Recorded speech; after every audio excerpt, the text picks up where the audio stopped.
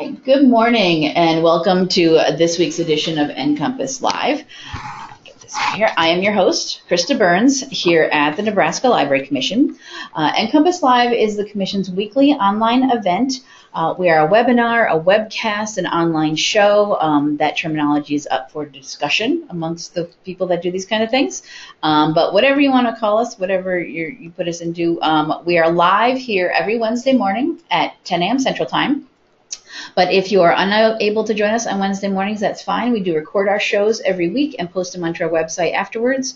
And I will show you that at the end of today's show, where you can see all our recordings and watch them later. Both the live show, and the recordings are free and open to anyone to watch. So please do share with any of your colleagues, friends, family, anybody you might know who might be interested in any of our topics. Send them to our website. They can sign up for our live sessions or watch any of our recordings. And we do have our recordings from all the way going back to when we first started the show in January 2009. So there's a lot of old stuff on there, yes. Many things that would be considered out of date or no longer relevant, but we just keep everything out there for archival purposes, so do keep that in mind when you're looking at some of the older shows. They might be a little, have information that have changed or things like that. We do a mixture of things here on the show: book reviews, many training sessions, interviews, demos of things. Basically, our only criteria is that it's somehow library related. So something that libraries are doing, something that could be of interest to libraries, some new services or products that we wanted to show you how they work. Pretty broad. You'll see some things that might not sound like they have anything to do with libraries, but that's a little, think outside the box. Trust us, watch the show, watch the recording. Everything gets connected to libraries somehow in the end. We have Nebraska Library Commission staff here. We are the host of the show that do sessions sometimes. But we also bring in guest speakers, and that's what we have this morning. To my left is Marvel Maring, who is from the Omaha Public Library, just north of Lincoln here. And it says you're the branch manager at one of the specific of the libraries. Yeah, the South Omaha Library now. Right. They have multiple branches up there in Omaha.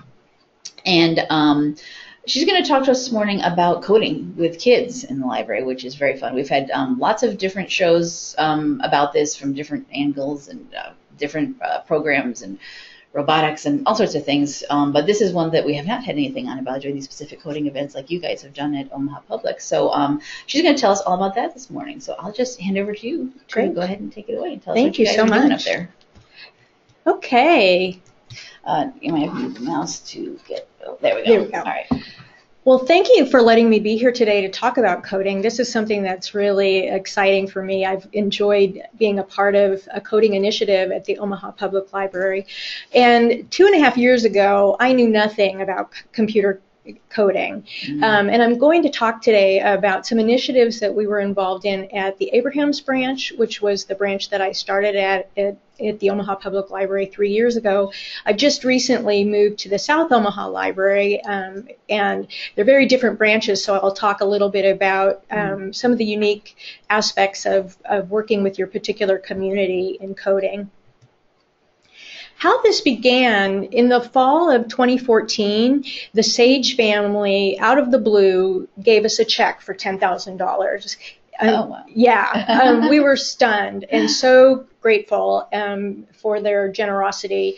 And they told us we could use it any way we choose. So we thought long and hard about what would be the most meaningful way to spend the money, and we had several ideas. One of the ideas that we were thinking about was an aquaponic garden, because our if you've been to the Abrahams branch or are familiar with it, it has a beautiful window. That's a lot an entire of real natural light coming in there. Exactly, an entire wall of window, and as we kind of started thinking about it, there were some other funds that we were going to be able to use for gardening projects, and so the director said, let's come up with another idea. So as I started doing a little bit of research, I thought, we really do need to be offering coding at our library. So that's how we came to the idea. And my service area, when I worked at the Abrahams branch, it's very diverse, racially and economically. Educationally, it's also diverse. There are many traditionally schooled kids and then many, many homeschoolers. that was an audience that we really wanted to tap into. And we also have a significant number of families that don't have access to the internet. So there's some growing poverty in that service area that we needed to be able to address. The branch that I'm at now is in the South Omaha. It's the South Omaha Library.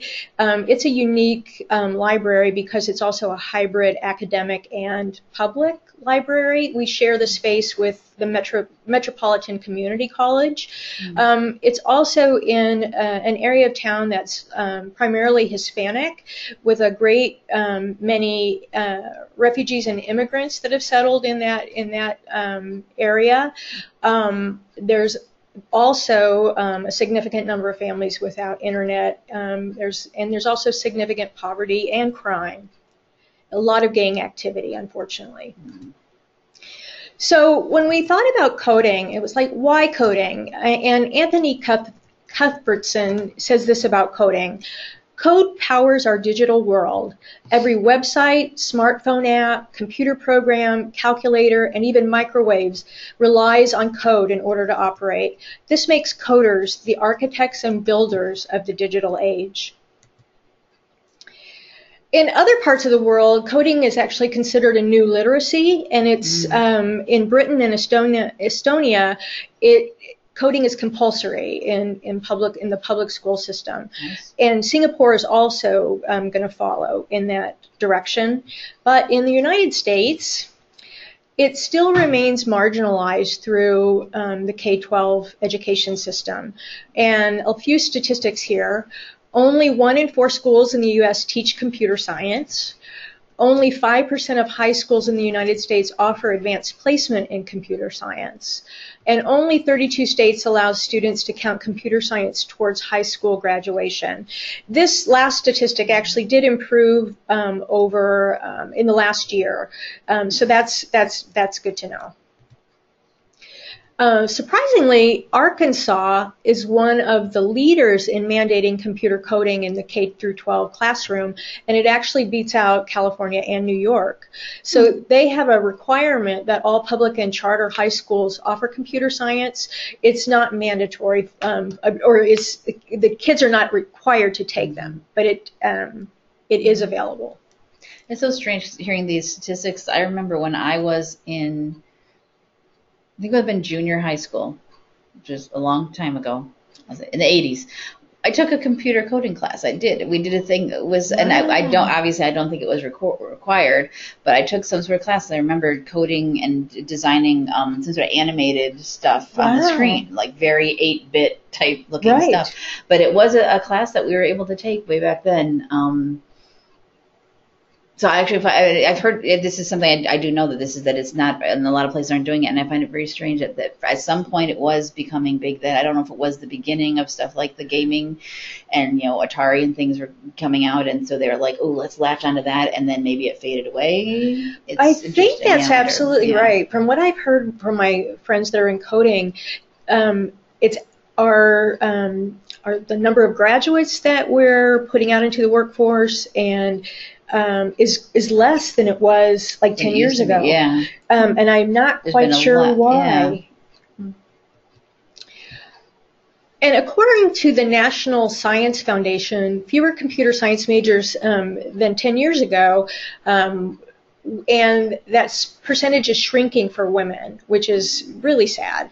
And there are currently 525,293 open computing jobs nationwide, and we only graduated 42,969 students into the workforce. And that's kind of a recent statistic, too, from code.org. And of course, unfortunately, women, African Americans, Hispanic Americans are vastly underrepresented in the pool of candidates, making them unable to take advantage of the opportunity to access the best paying jobs in the country. And there are quite a few reasons for the lack of computer science education. Sometimes just it's not a priority, or there may not be funding. Some teachers feel that there's not enough training for pre-service and in-service teachers to feel confident doing it.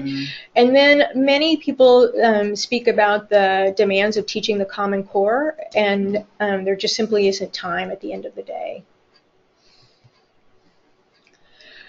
But there are really important reasons why we should be teaching coding, and this is important for kids even if they don't choose to go on and become a computer scientist. It prepares them to understand the world in which we live, and learning to code helps students with critical thinking, logic, math, and computational skills. And Dan Crow says this about computational thinking. He says, computational thinking teaches you how to tackle large problems by breaking them down into a sequence of smaller, more manageable problems. But libraries can help bridge this gap. And there are many ways that you can offer coding experiences at your library. Two of the websites that I have been relying on a lot are Code Academy and code.org. EdSurge is also an important site to go investigate. There are many educational toys and games and different kinds of products that can be accessed either through the web for free or with little or no money. And I have a handout that I'll share at the end that has many of these listed. I like the Code Academy ones. They have a lot of like the hour of code, where Exactly. all you got to do is spend an hour of time to learn something. Yeah. And so it's like what he was just describing, broken up into little pieces.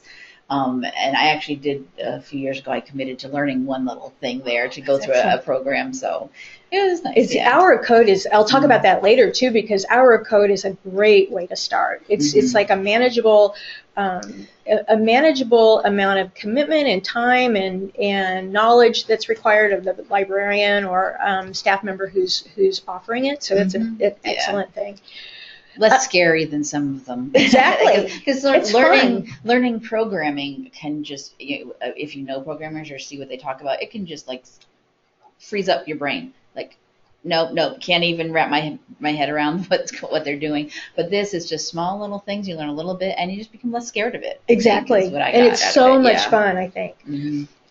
With dedicated funding, with this $10,000, what we decided to do was purchase 12 Chromebooks and a charging cabinet. And then we hired several people that are prominent in the Omaha area. Shauna Dorsey, who is the co-founder of Interface Web School, one of the 2 coding schools in Omaha. And then Dr. Victor Winter, who is a computer science professor from UNO. And I was an academic librarian at UNO for 9 years, and Dr. Winter was one of my colleagues on many committees and so forth. So when I found out that we had this opportunity to get involved in coding, he was the first person that I contacted. And I think that's going to be a message that I try to embed throughout this presentation, is really take advantage of the tech people in your community, because they're a gold mine of other people who want to help with these kinds of initiatives. So once we found Shauna and Victor, we were sort of moving. That really sort of got us going in the right direction. And another thing that we're doing right now also in the system is purchasing games and kits that we can circulate throughout the 12 branches at OPL. And like I said, the key to our success was to have experts in the community who can be of support. We consulted with Shauna and Victor about what kind of Chromebook to buy, what kind of testing we needed to do to make sure that we were getting the most mileage out of our spending. And so they were great at kind of directing us to some, obviously Chromebooks are much less expensive than laptops, and we found that they worked just fine, and we were able to make a good investment with, and still have some money left to do some other sorts of programming with our $10,000. And it was also really important at the Abrahams branch. What I did was just simply talk to families and kids about coding all the time. In fact, the coding initiatives that we were involved in at Abrahams, we never promoted on our calendar, because we knew that the demand would be so great that we would have a waiting list probably a year long. And so we kind of were just, as we were testing it, we just kind of got the word out through word of mouth with all of our patrons. We invited a lot of experts to come talk at our branch and talk about the value of coding. We hosted some programs for adults, including area teachers, so that they could understand what their children and students would be doing. And what we started with, we had several multi-session classes with Shauna Dorsey, and anywhere from 4 week to 2 week, 2 to 4 hours on a Sunday afternoon. And the kids were learning the basics of primarily HTML. They also learned jQuery, CSS, and something else, and now it's escaping me, but those were the main things that the kids were working on. We also had a lock-in one night and had a 4-hour coding lock-in, and the kids worked on HTML. And just recently, this past year, we launched our first Girls Who Code Club in Omaha. It was the first Girls Who Code Club in the entire city of Omaha, and only the second one in Nebraska. Lincoln beat us by a couple of weeks to it, but we launched a Girls Who Code Club, so I'm going to spend a little bit of time talking about that. And here are some pictures of some of the classes with the kids that Shauna Dorsey taught, and you can see how there are some really tiny ones in there. There's a 6-year-old, one of the kids with a kind of at the front with the curly hair is just 6 years old. Mm-hmm. And one of the things that I loved that Shauna did is they also had to do presentations. So they had to research what HTML was, what CSS mm-hmm. was, what jQuery was, and then they had to present it to the class. So kids are really learning a lot when they're getting involved in code. Here's another class. This was an all-girl class, the first one that we offered. And the adorable little girl with the barrettes was also just 6 years old. And as long as they can sort of maneuver the keypad or a mouse, they can do it. Now, I wanted to kind of highlight for a moment some of the work that Dr. Victor Winter has been involved in, and this has been developing over the last several years, and it's a program called Bricklayer. And Dr. Victor Winter also teaches, he has young children, they're about 7 and 10, and he's been running a kids coding club out of his home for several years now. And what he has developed is it's really fascinating. It is, oops, should I right click? Just double click. We'll see if it, it's in, yeah, go ahead and say yes and go to it anyway. Okay. Here we go. So this is a 19-module class that is based on Lego. And Minecraft, yes. And so the kids go in and work. They actually begin with building literally building Lego models, and then they go in and start coding what they've built. So, and then they usually have some sort of an exhibit that also accompanies the final product. So they're really dealing with sort of the full STEAM kind of initiatives, so including the visual arts as well as science, technology, engineering, and math. And this is something that he has made available on the web, and has been an ongoing project with he and his wife who both run the program. So if you want to investigate the curriculum and a little bit more, feel free to do so. And as I said, this is a 19-module program, and kids love it. The whole Lego component, I think, is very engaging and captivating, and they can sort of see a visual, physical, tangible thing, and then move it into a digital world. I like the going from STEAM rather than STEM. I don't know if you can explain the difference between those. Yeah, STEAM. I like that they're going towards some groups and programs are going towards the STEAM. Exactly. Yeah. And if you're not familiar, STEM stands for science, technology, engineering, and math. And more recently, they've added the A to include arts. Right. So sort of including the visual aspect of of these experiences. Because a lot of those more science-based things are really artwork, or can be they're creative. They're being creative as well. Exactly. And some people said, that's art. Why can't we just say it? And so I said, well, it's STEAM now. Exactly. I love that too. And if the folks that live here in Nebraska may be familiar with DoSpace, which is a new technology library in Omaha, and they're going to, they've been working with Victor, and they're at the DoSpace, there are 3D printers, and so one of the ideas was that the kids could also literally build the print stuff that they actually created online. That they could actually create in the bricklayer program. So it's an interesting development that we're able to take part in. I like making that connection from the in the computer to the actual hands-on thing. And what's great with the 3D printing now, when it first came out, very expensive, but 3D printers are getting more, they're still, hundreds of dollars, but a lot more cost effective. They're a lot cheaper now than they used to be. So many other places may be able to get into that themselves as well, just a few $100s or something from a grant or a donation to get a 3D printer into your library to be able to do something like that, to translate what's on the screen to an actual, this is what I made. There's something about that whole full circle of having it in your mind and then it manifesting into something 2D and then 3D and then to the digital world. It's pretty fascinating. And this is an example of the kind of artifact that the kids might build in bricklayer. And now I'm going to shift gears a little bit and talk about our first Girls Who Code Club chapter in Omaha.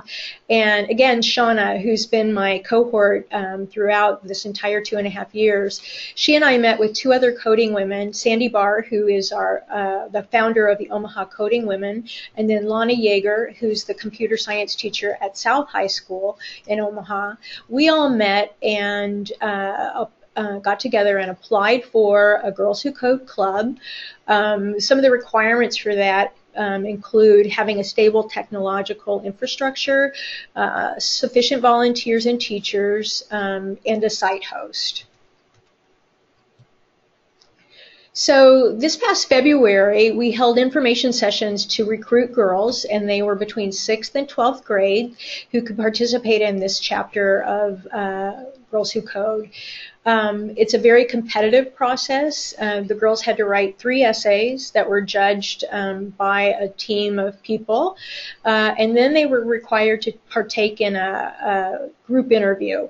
And the group interview involved actually solving a coding problem together. And so they spent about 3 hours with other girls in the group. And so they were sort of judged also on how well they worked as a team and how well they communicated with one another and that sort of thing. We launched a 20-week, 2-hour-per-week session of Girls Who Code this past March. It just ended at the end of July. And we had 12 6th to 9th grade girls in one group, and then 12 10th through 12th grade girls. And Girls Who Code requires 40 contact hours per session in order to graduate. And this was the second Girls Who Code club in Nebraska, as I mentioned. Lincoln beat us just by a couple of weeks.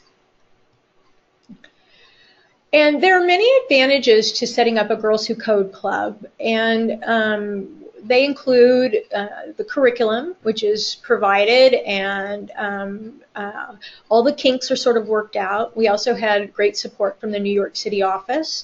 If you're not familiar, Girls Who Code is a national organization, so you apply to have a code club chapter in your community.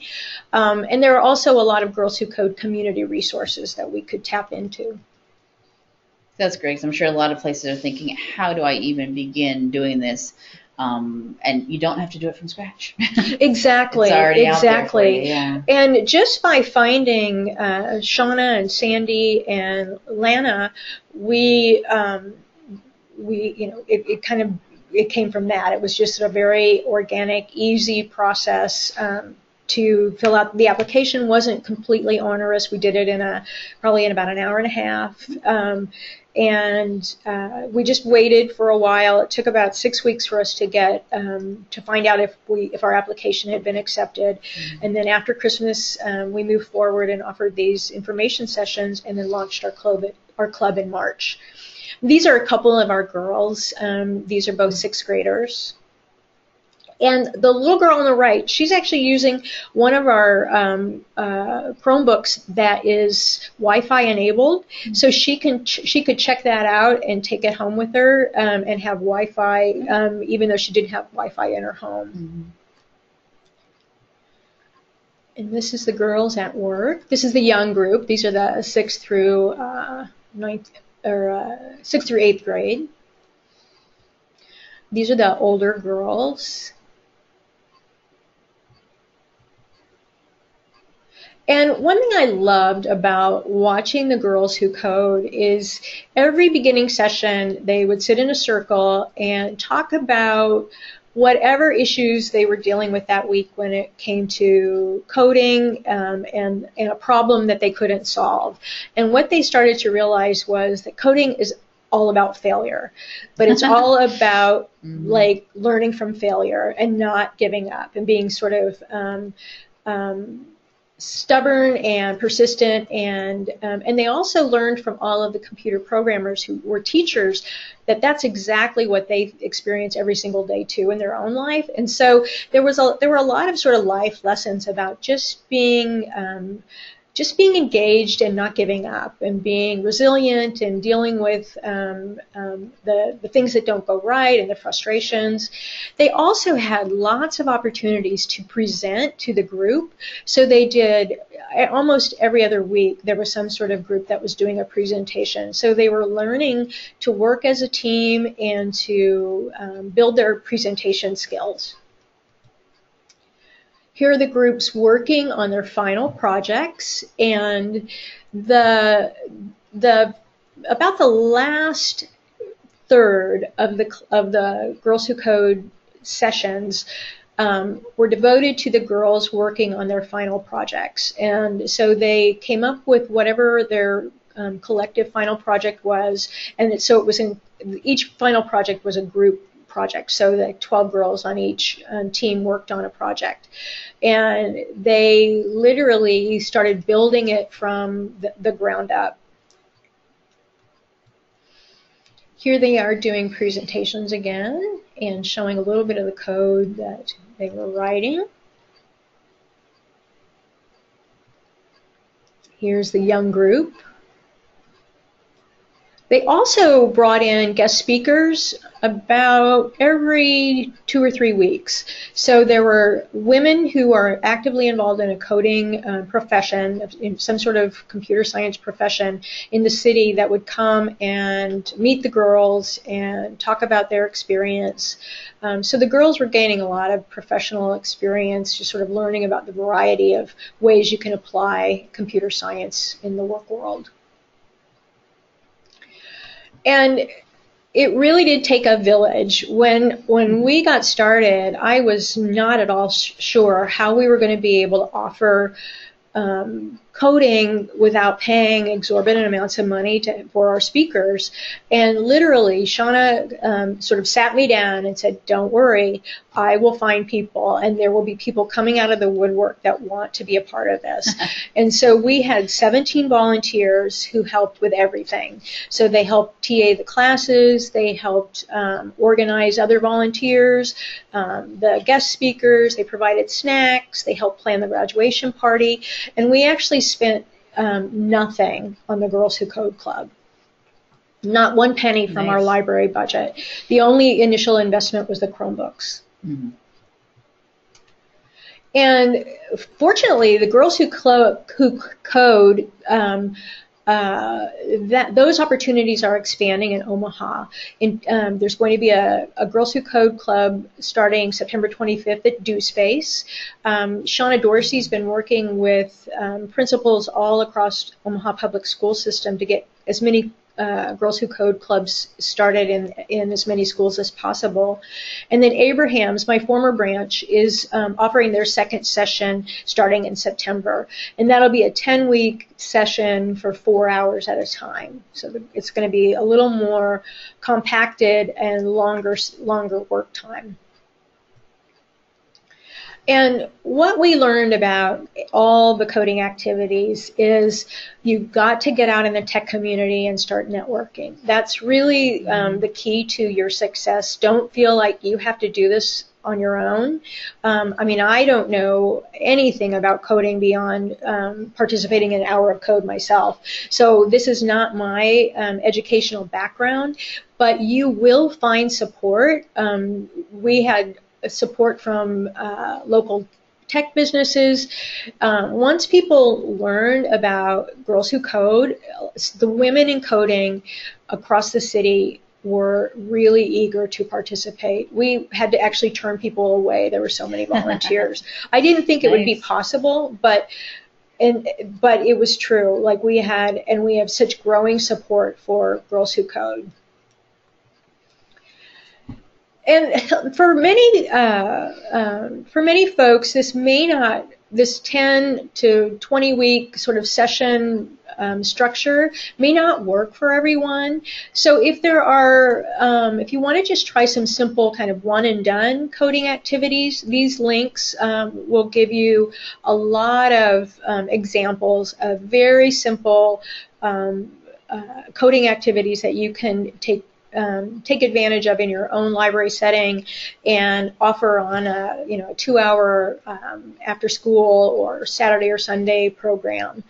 And that often is the way to kind of get kids initially interested, or sometimes it also can be something that families do together, a parent and a child or that kind of thing. And future plans at the Omaha Public Library, one of the things we're really interested in doing is putting the bricklayer program in that 19-module structured course from Victor Winter, putting that into a weekly coding opportunity at Abraham's. We also have wanted to work with the UNO computer science students who can help tutor our coding club kids. Oftentimes, if there's community engagement opportunities at a university, this is one way that a partnership could be forged. At the branch that I'm at now, we have a lot of at-risk teens at our branch, and we're trying to figure out ways to offer those kids some regular coding events. And about the branch that I'm at now, the teen population primarily is boys. It's probably about 90% boys who come on a regular basis. So when I moved to the branch, I thought I'm going to immediately get a Girls Who Code club set up. The first fall that I'm there, I wanted to have this September launch another Girls Who Code club. And I got there and I realized this is a totally different demographic. It's not always a one-size-fits-all. It's important to kind of just learn your community and figure out what's going to work best. And so through Shauna Dorsey, again, that whole networking thing is so important, I asked her if she knew anyone in the community that might help us with working with at-risk boys. And there's a young man, a gentleman who graduated from Interface Web School, one of the coding schools in Omaha, who has been working with at-risk youth in North Omaha. And if you're not familiar, North Omaha is a predominantly African-American section of Omaha, and unfortunately is plagued by a significant amount of crime and poverty. But this individual has been working with a group of at-risk teens all summer long in a program called the Highlander program, and the kids have been doing web development, and it's been kind of an astounding project. And so we've been working with him. Our plan is that we want to do something similar at South, and we're going to take our time this fall to kind of lay out what's going to work best, and we hope to launch something in January. And like I said, one size doesn't always fit all, so take time to learn your community and see what what might work best. And that's a good tip for anything you do. Exactly, like exactly. Treat this just like any other program. You wouldn't just throw something out there because it's a new cool thing. You Exactly. figure out what does your community need, who's coming in, who's not coming in that might need this, and tailor it to them. Exactly, exactly. Another way to offer easy and inexpensive ways for coding is there are many games and kits and toys that are out there that don't cost a lot of money. You can also share staff and expertise across your library system or across your geographic region. We have several folks in the Omaha Public Library that are particularly keen on technology and introducing that to kids and teens. So we had kind of a task force that got together in the last several months. And we looked at the ways that we could be offering coding across the system and how we could support one another in our coding initiatives. So sometimes it's a matter of just sort of pooling your resources, the people in your system that are excited about this and eager to offer opportunities and tap into that. And finally, hosting an hour of code, as Krista mentioned earlier, it's such a great way to get kids started. And if you haven't participated in an hour of code, I highly recommend that you do so. I did it, and like I said, I know nothing about coding, and I was riveted. I didn't want to stop. Yeah. Keep going on to the next one and the next one. Yeah, it gets harder and harder, and it's like very, very interesting. And I would love to see all the Nebraska libraries getting involved in offering an hour of code. Coordinate something, yeah. Yeah. And I wanted to sort of share this little... Oh, here we go. Whoops.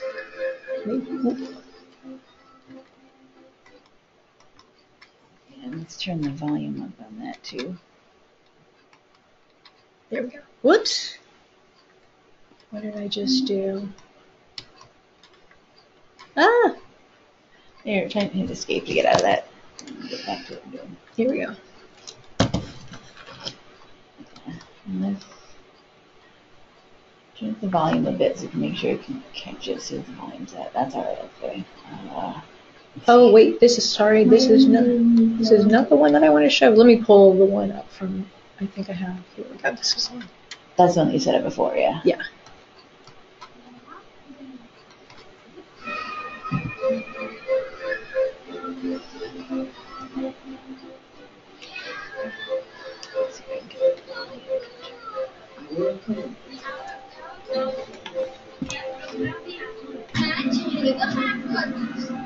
Your teacher says you guys are into it. We are. It's very awesome. Oops. All right. Ah! I didn't mean to do that, did I? No, it's okay. To show kids what it takes to create programs and apps they spend so much time using. The largest education events in history. Organizers set what they called an ambitious goal of reaching 10 million students this year. Almost 15 million signed. You're gonna press rewind. You can hear it better now. There we go. This is so cool. Hour of code. The hour of code.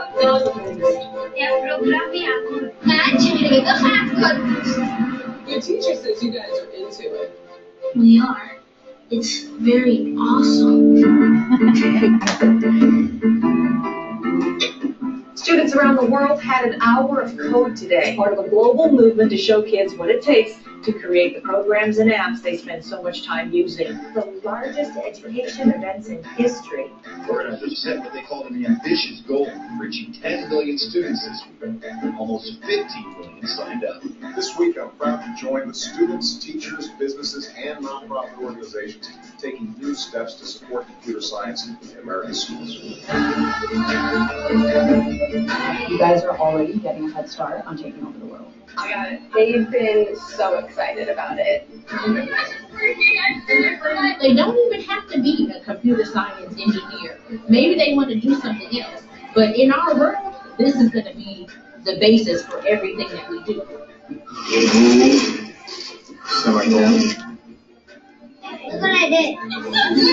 When you're building a program, you have to think outside of the box. If you can change technology, you can change the world. I challenge girls in every single country to learn 1 hour of code. Every district should do, every district can do it. Please help us get the hour of code to every school, and every classroom, and every child. And I schools doing it.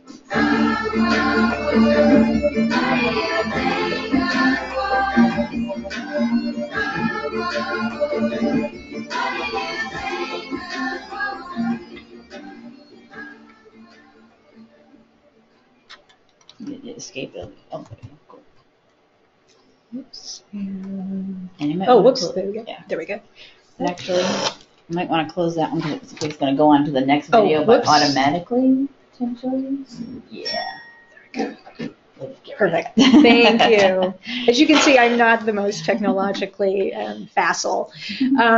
And I provided here, too, some PDFs that if you're trying to make a case for your library director or to a board or what have you about why you should be offering coding and the value to your community, there's a bibliography here of some important articles that talk about coding being sort of a core literacy and why we should be offering that. And we'll provide these in the show notes afterwards. When the recording is up, we'll have links to these 2 PDFs so you can get the documents yourself to refer to and use. And then this is from EdSurge, which was a resource I mentioned earlier. If you're interested in finding out about different kinds of games and products or resources on the web, what have you, all different kinds of things dealing with coding, you'll see, I think this is 17 pages long. So lots and lots of things that you can investigate that are either free or a relatively modest cost that you can introduce at your own library setting.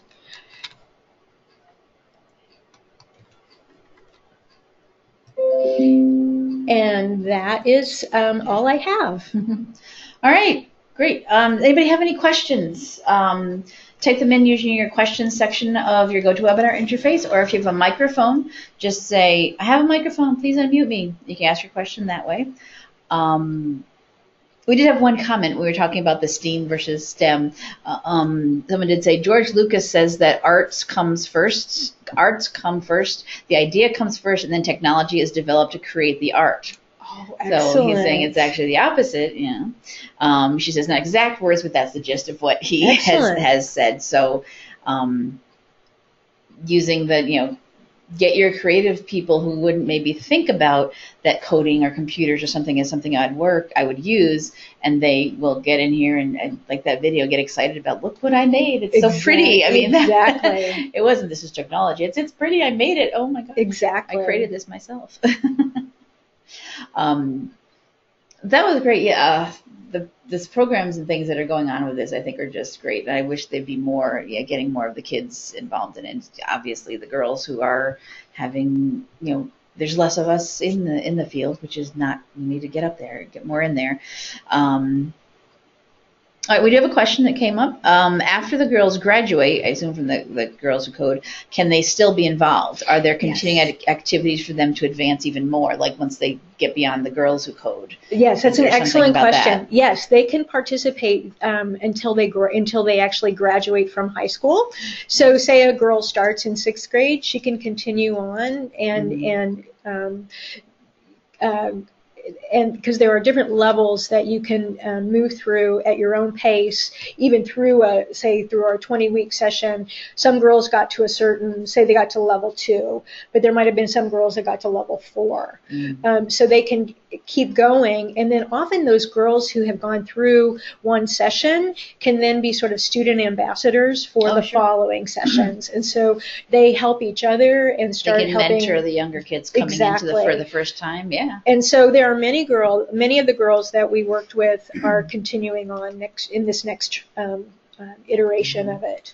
And this would also be something that if they start with a Girls Who Code Club or whatever the coding events you have at the library, and then they could move on to the programs, the schools in Omaha, the web school and everything, and the Women Who Code, or to UNO. Exactly. That would be something to move them onto as well. You started out with this smaller, younger group here in the library, but now you've got this other place that you can move on to and advance. And all of the people that served as volunteers are coding women in Omaha. And so they have, the girls in the Girls Who Code Club have these mentors now in the city that they can touch base with and ask questions of, and learn more about the specific ways that women are coding, because I think the women are making a real difference in the kinds of things they code. Like I know when I had a conversation with Lana Yeager, who's the Omaha South computer science teacher, she got permission to teach an all-girl computer science class in her high school, which is sometimes difficult to get that kind of permission when you're excluding another group of kids. But one of the girls designed an app that addressed domestic violence, and if you were in an unhealthy relationship. And I think that's just fascinating that would be the topic that, I mean, it's an unfortunate topic, but it's a relevant topic for young girls. And I don't know if that would have been something that would have ever crossed the mind of a young boy, a high school boy. So when we have the opportunity, when women have an opportunity to build apps and make technological breakthroughs in the kinds of things that they're coding, that can change the whole complexion of what you see out in the world. It isn't so sort of male dominated in the perspective. So I think that's important. Yeah, absolutely. And here comes the question: is there a similar group for boys? There is something like that would be specific for them as a group. That's one thing that when I got to South, I'm like, what am I going to do with these boys who need sort of to direct their energy into something productive and positive? There isn't something specific nationwide, I think, because I think there's an assumption that it is so male dominated that the boys are going to be they'll feel more comfortable in their own high schools if they're offering computer science. I mean, I can investigate that. I'm not positive that there's not something out there, but I know Girls Who Code was established to address the gender gap. That there was a lacking in that area, or because the profession itself is historically male dominated. They are more comfortable going into that field than the girls are. So that's why they need the extra help. But I can understand the questions that you've created this Girls Who Code, and you've gone the opposite direction where you've now excluded the boys from something. So they now suddenly may feel left out. It's funny. But you could have two. You could just do a boys one and say, well, here's the boys, and do a mixture, and then let the kids decide, which group they want to become a part of and participate in. Do some that are not specific for a specific group. I mean, the Hour of Code and a lot of these other ones are not that kind of a thing. They're just for anybody. So. Exactly. It's funny because sometimes, and this is just anecdotal, but in my teen room, when I go in and ask the kids, the boys primarily, because there are about mostly 90% boys that hang out at our library, I ask them if they'd be interested in doing any kind of coding workshops.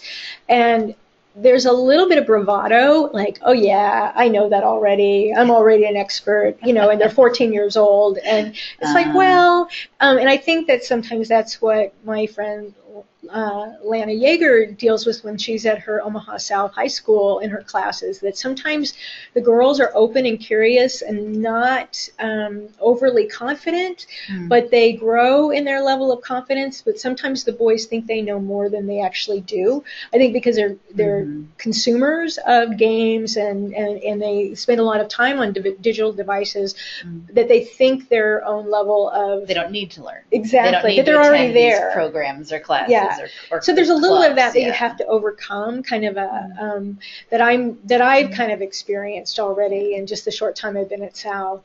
But what we're hoping to do in terms of addressing the boys that are kind of at risk, we're going to see if we can find a donor. Whole nother issue there. Yeah, we want to see if we can find a donor who might be sympathetic to that cause, and then sort of build some kind of program. And one thing we'd like to do is have kind of something similar to Girls Who Code, where we provide a meal at each session and have role models in the community, people of color who are involved in coding, and all different kinds to give the kids sort of a perspective that there are some opportunities for them, that when they pursue this and stick to it, that there are ways that they can really grow. Yeah, and keep going with it, absolutely. Any other questions, type them in. We still got about 5 minutes left if you want to ask anything else or get more information, or if you've done something related to this. As you said, Lincoln already had the Girls Who Code here first, or anything you've done at your library, share with what you've done. I'd love to hear. We do just have some comments. Congratulations on your wonderful programs. And then someone else said, thank you, this is so helpful. We have been wanting to find out more about how to start a program like this, but it seemed like a daunting task. Now I think we'll begin to explore it because of learning about these things. Thanks so much for the info. Yeah. Great, thank you. And then I just wanted to comment too. I've been saving a lot of the links and things that Marvel mentioned throughout the show into our Delicious account, so you didn't have to worry about scrolling those down. Those of you that attend the show regularly know those will be available. So the different websites you've mentioned. Now all those things, the PDFs, I'm not going to save those. We'll just give you those PDFs as part of the show. Information afterwards, but a lot of these pages and websites and groups are out there. And as I was looking at the Hour of Code video, getting that, and it did talk about something coming up. We would love to get everyone together. Specifically, the event they're talking about is actually this December. They've done it every year for 2 years now. Every December. So if you're looking to actually participate in something, that's a worldwide event that other groups out there will be doing at the same time. It says in the description of that video, which you might not have seen when we were just showing the full screen video there, they're specifically being organized for the week of December 5th through 11th, this December 2016, and it's part of the Computer Science Education Week, which I gave a link to that as well. I added. So that would be something potentially to work towards as maybe your first foray into this, is that there's a specific event coming up this December, and you could start getting organized to participate in it right now. And if you're not familiar with Hour of Code, it's essentially sort of a drag and drop environment that you're in, and so it's the coding is sort of embedded in the drag and drop, and so it's a really interesting and fun way to get involved. And it took me longer than an hour to get through everything, I have to admit. I wasn't as quick as some of the young people, but it is a really engaging and fun activity.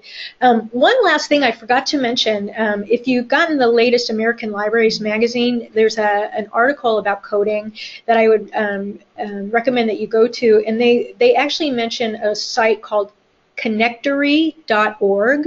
I tried to load that, and actually my library system blocked it, so I couldn't provide the link.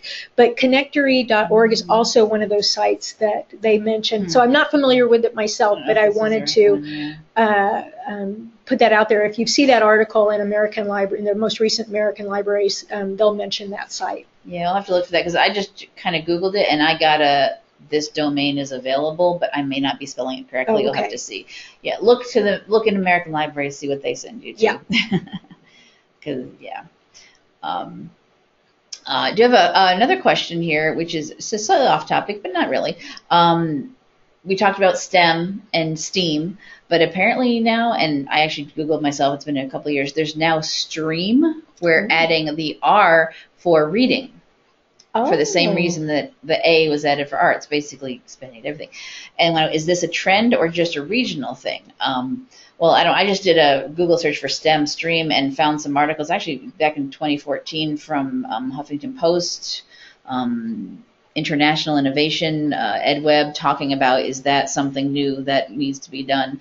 And then someone else saying, forget the acronyms and just teach the stuff. Don't worry about what the acronym is, but yeah, just teach all the things, basically. I mean, it is nice, though, to get the focus originally on the STEM, that was something, all of those scientific related things that was maybe not getting enough of a focus, or people wanted to say, try this, focus on these things. So I guess it is a new thing. Have you heard anything about it? I haven't heard about that, but thank you for I love learning something new. So this is something I'll investigate and I can add to my article bibliography.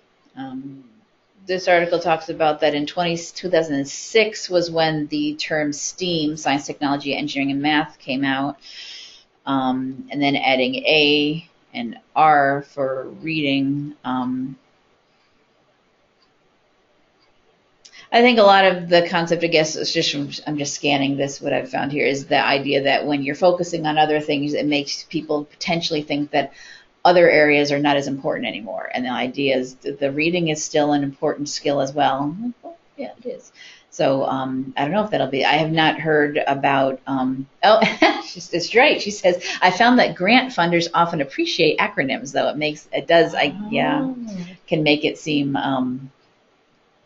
It's an official thing that exists. It's not just that this library organization has made up some idea what they want to do. That it's an actual.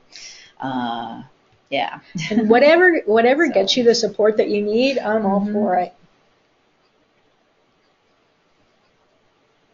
Oh, and here's a quote. Someone says, STREAM, science and technology interpreted through engineering and the arts, conveyed through reading and writing, all based in elements of mathematics.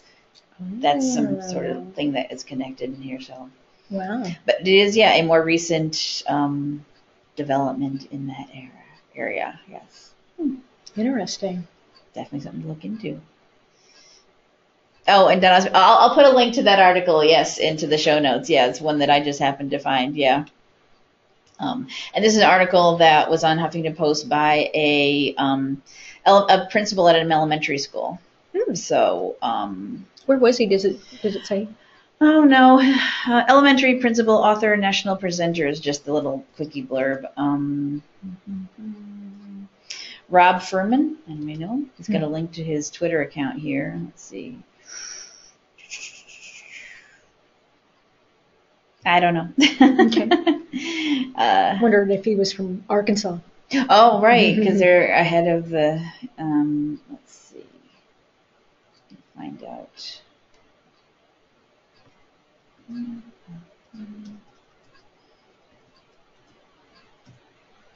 Where's who are you?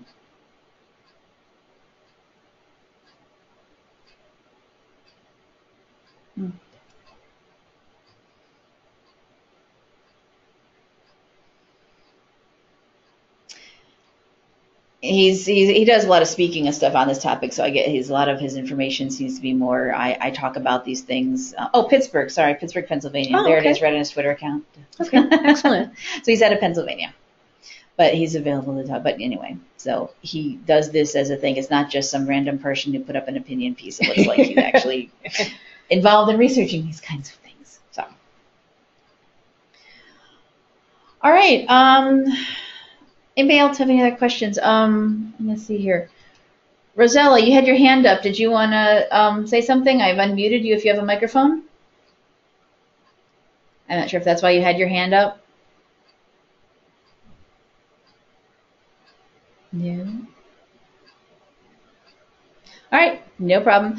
I wasn't sure. All right, we're a little after 11 o'clock, so I think it's about time to wrap it up for our hour here this morning. Thank you very much, Marvel. This was great. Thank you for having me. Yeah, as I said, we've had various shows on NCompass Live about all these different new technology things coming out, maker spaces, maker camps, 3D printing, robotics, whatever. And there's just so many different ways to come at it. And I'm glad I've heard about the Girls Who Code Club for a while. Yeah. So I'm glad we finally had that you were able to come on and tell us more about it from that point of view and helping people get ideas about how to run, get these going in your libraries. So thank you very much, and thank you very much everyone for attending out there. The show is being recorded at the moment, and it will be available on our website most likely later this afternoon. As long as I'm pretty quick getting things processed up there. I'm at the mercy of YouTube and how long it takes them to get things processed through their system. But later this afternoon it should be available. I'll send you all an email when it is ready to be viewed. And let's see, I'll close that off here. Let's see. I guess I'll get done here. There we go. And it will be available on our website, which I'll show you right now. This is the Library Commission's website. But if you also just type in NCompass Live, so far in the world, we are the only thing that's called that. So when you Google it, you find us. There we go. So this is the NCompass Live website, our upcoming shows, but right here underneath the upcoming shows is a list to our archives, and that's where this one will be posted. Here's last week's, which was about maker camps. There you go. Cool. Of a link to recording on our YouTube channel. Marvel's PowerPoint presentation and the PDFs will be in there in our SlideShare account. Any links I grabbed will be on our Delicious account here. So you have all that collected into one space where you can watch it later, share with anyone else you might think may be interested in the topic. So that will be later today. Hopefully you'll join us for one of our other shows we have coming up. Next week, our topic is the story of Trading Stories, a Native American Film Festival. This is an event that's been done out in western Nebraska at Chadron Public Library. This is their third event where they do, Native American Film Festival, kind of self-explanatory there, isn't it? It's a multi-day event. I think it's about, it says there 5 days, so it's a huge event actually, where the library itself hosts this event with programs and presentations and things. And this year is actually premiere of a new documentary, Medicine Woman, which will actually be on PBS. Later this year, so that was where it was premiered, was at their film festival. So Rosella Tesh, who's actually watching today's show, hi Rosella, she will be with us next week remotely to talk about this event that they've been doing for the last couple of years. Let me just see if we have anything here.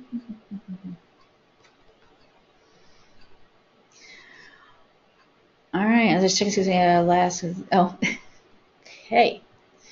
All right. So I hope you join us for that show, next week's show and any of our other ones we have coming up. I'm always adding new topics to the schedule. As you can see here, I've got the first 3 weeks of September booked, and I'm working on something for the last week. So keep your eyes open. When I get it finalized, it'll be up there. And then as you know, the future months as well. Also, NCompass Live is on Facebook. So if you are a big Facebook user, we've got a link here. Click over there and give us a like. You'll get notifications of when new shows are coming up, when recordings are available. Oh, this is actually logged into somebody's account. Cool. Here you see this morning I did a little reminder to log in right now to this week's show. People can come in on the fly. So if you're big on Facebook, do give us a like over there, and we'll keep up with the show that way. Get back to this page. There we go. All right. Other than that, that wraps it up for this week's session. Thank you, everyone, for attending. Thank you so much for coming down and joining us this morning. And we'll see you next time on NCompass Live. Bye-bye.